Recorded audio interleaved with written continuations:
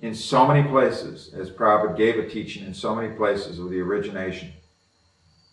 And then a counter teaching comes in that says, no, ultimately it's not true, but it's good in the beginning. Remember, the Mayavadis say it's good to do bhakti yoga and the sa-rupa, sa-form worship, but ultimately it's impersonal. Once you reach the stage where you realize the white light, then give up the deity worship, because ultimately the thing is impersonal. But let us deceive you. It is to deceive the disciples. Let us deceive you in the beginning, because then with that deception, you can get really energized on your deception. And then when you get to the mature stage, oh, by the way, what we were telling you there, it ain't so. So in the same way, the Mayavadis bring you to a point where you say, I am Brahman, I am God, I'm not dasa, I'm not eternally dasa, I'm not eternally a servant. Through sometimes praising. Some of them sometimes praise the process of bhakti as a preliminary stage. So there's a deception in that. So similarly, if you get the teachings from the Sampradaya that you're originally in the spiritual world, with your rasa active, Sambandha was there.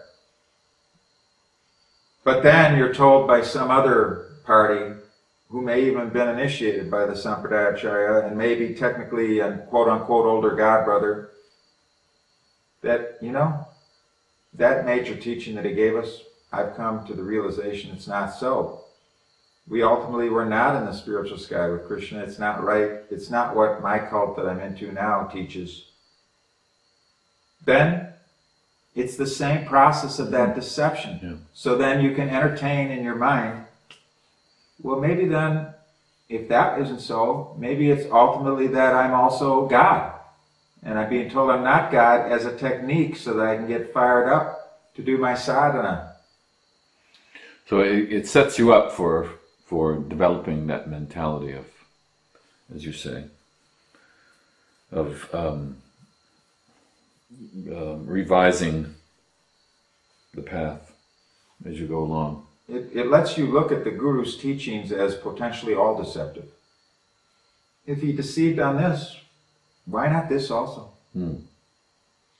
If he said 50 times in his teachings that you weren't in the spiritual, that you were in the spiritual sky, and one time he says something which needs laksana-vritti or gauna-vritti understanding, not direct, where mukhya-vritti is not directly to be applied to it. But if you use mukhya-vritti to it, which you shouldn't, you could say that he's saying you weren't in the spiritual sky. The ratio is so lopsided. And if explanations are given very clearly that that's laksana-vritti, that's gauna-vritti, here's why he's saying it. When he says, this is an unprecedented event that Jaya and Vijaya were sent out of the spiritual sky because ultimately no one falls from the spiritual world. And you say, there it is, case closed. No. He's saying there, you have to use gauna-vritti, laksana-vritti. He's saying, no one who has not misused their independence falls. But they didn't misuse because they still have the service attitude. They made a mistake with the Kumars, but it was in service attitude. They were guarding the gate. They didn't give up their service. They didn't give up their service attitude.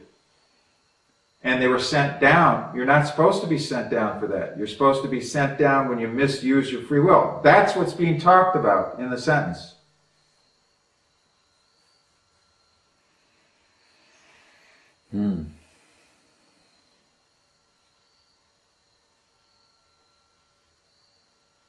Still not convinced? I know. That's all really good stuff. I'd just like to explore more because I think I think that because in one of your articles, recent ones, you were talking about how Prabhupada was launched a full-scale revolution, not just against modern Hinduism, but against, kind of, he used quite grand words, this was like a theological revolution, because he was saying how we were with Krishna, and we have a direct relationship with Krishna. It just has to be revived, and that's quite revolutionary. Actually, revolutionary is a good word, because revolution means you revolve revolution to an original point.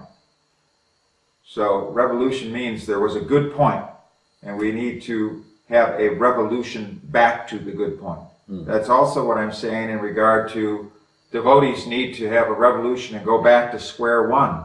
I'm also preaching that. Why? Am I being a fanatic on that? No. I'm not saying close down the temples, sell all the vehicles, wrap up the deities and drop them into a river. I'm not saying any such thing. That's not square one. Square one means to go back to square one before all the wrong octaves started taking place. All the deviant octaves, which now are devolutionary octaves, going in the opposite direction. For a while they were ascending, but they were deviant, meaning that they weren't going the straight arrow, they had deviated to something else, but now they're not even that. They're descending octaves. But I'm saying, stop all that, get back to square one. Where did we go off the rails?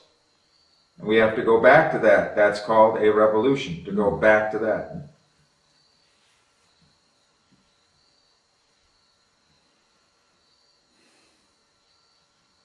So how is that revolutionary? How is it revolutionary for Prabhupada to say we were with Krishna in the spiritual sky, we've fallen into the material world because of our misuse of independence, now we need to revive that relationship and go back home, back to Godhead? It's a revolution to the original teachings of Bhaktivinoda Thakur, who of course Sampradaya Acharya done through the whole parampara of Bhaktivinoda Thakur. And Bhaktisiddhanta Saraswati's teachings were that too, but he didn't make it as explicit, because he really was dealing with the Mayavadis. Of course, Bhaktivinoda Thakur also was dealing with the Mayavadis. Now, what happened after Srila Bhaktisiddhanta Saraswati Goswami was no longer with us, that is different from the real thing.